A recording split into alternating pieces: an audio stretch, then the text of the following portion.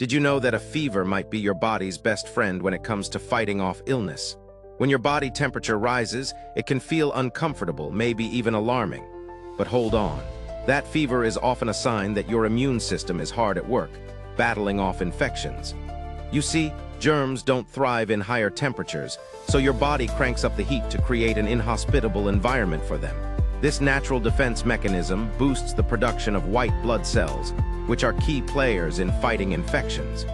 Think of fever as your body's alarm system, alerting you that something isn't right while rallying its forces. Plus, studies suggest that low fevers can sometimes lead to faster recovery times. But here's the kicker. While a mild fever can be beneficial, very high temperatures can be dangerous. So it's important to monitor your symptoms. Remember, it's your body's way of telling you to rest and hydrate. Trust the process and let your immune system do its thing. Have you ever experienced an unexpected fever? Share your story below, and don't forget to like and subscribe for more amazing health insights.